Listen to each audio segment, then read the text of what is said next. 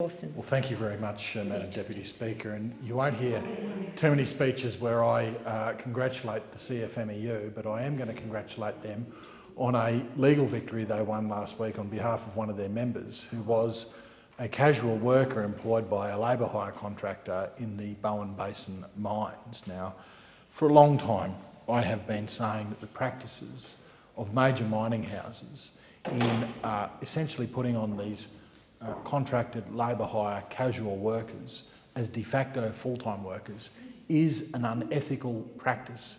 It clearly is. You can't have someone contracted by a labour hire firm who is a casual employee working side by side with full-time employees doing the same job, same shifts for years and years on end. And I've got to say, I know that it's become a political partisan issue, or at least people are trying to make it so, but people have been employed on these casual arrangements from way back when Kevin Rudd and Julia Gillard were Prime Minister. So this has been going on under successive governments. It is the company's faults, the collective fault of all of the mining companies that are engaging in these practices. They are doing it under the Fair Work laws that were instituted by the previous Labor government. That I have to note as well.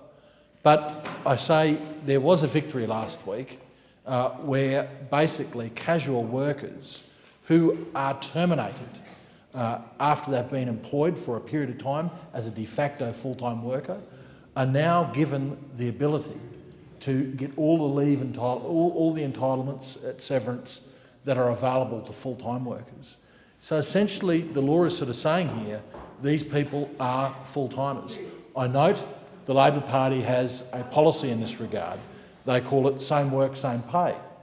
But I've got to tell you, it really is a no work, no pay provision, because if, as Labor proposes to do, that we set a time frame on the conversion of a casual labour hire contract worker to a full-time worker, all the mining house is going to do is simply terminate their contract with the labour hire contractor, and that person who is the casual worker won't go then onto a full-time job.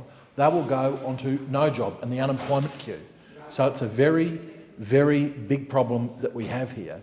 It is not, there are no easy solutions, but I have implored my government, through the Employment Minister, the Leader of the National Party and the Minister for Resources, to look very carefully at this and what we can do to fix this problem that is not going to lead to further job insecurity by making people unemployed as Labor plans to do. So I call on the mining companies to end this practice. It is wrong and it's unethical. The Honourable Member's time.